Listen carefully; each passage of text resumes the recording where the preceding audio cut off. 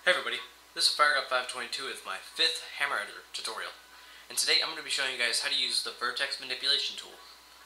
The Vertex manipulation tool is basically a tool that allows you to move the vertexes of an object. If you don't know what a vertex is, it's the point where two lines meet on an object. So if you have a square, it's where the corners are. Okay, let's go ahead and open up our source SDK. I already have it launched. You would go to your tools, install a source SDK. Engine version, I'm going to use episode 1, current game, Half-Life 2 Deathmatch. You can use whatever game you want for this, but I'm going to use Deathmatch. Go to Hammer Editor, launch it. It should come up. Go to File, New, or open up a previously made map that you're still working on. Let's go ahead and use, or find the texture that you want. I'm going to use just the default brick because I don't really need to change it for anything. And I'm going to show you guys just how to make like a slanted wall real quick. Let's go ahead and get a camera, and we have a wall. Now we go to our vertex manipulation tool, which is this little box with the 4 corners around it.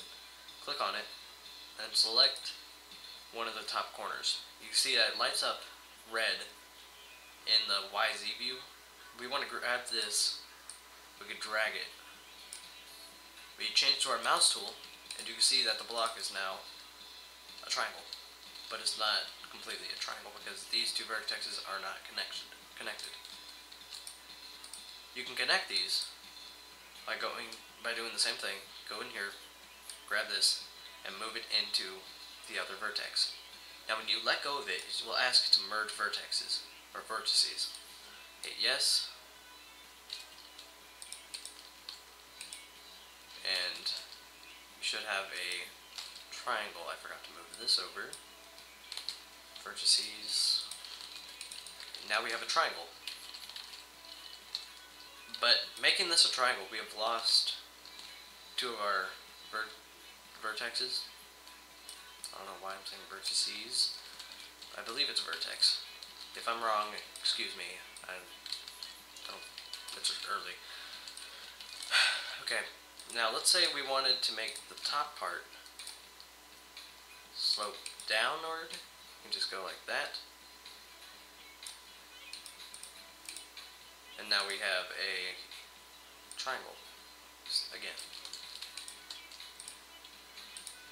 But it's not, but it's a, what's this triangle called? I believe it's isosceles, or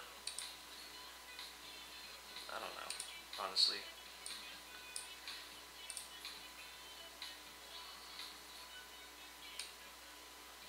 But I know it's not equilateral. Now it's an equilateral triangle. Let's say we wanted to just drag this one corner specifically to the middle. And we have this irregular shaped object.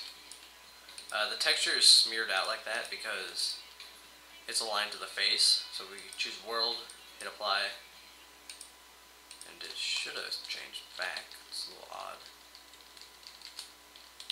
Huh. You can also change the vertices in the, or vertex in the camera view. Just grab one of the vertex and move it around. But be careful, you can sometimes get irregular shaped objects, and when Hammer tries to use it, it says it's an invalid structure. You can just go into your problems by hitting Alt-P or going to our, I believe it's, what was it? I think it was Map. Yeah, Map, and then check problems. And hit Fix, and it'll change the object to an object that Hammer can use.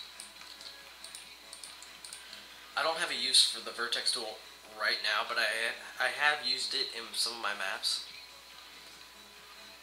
So yeah.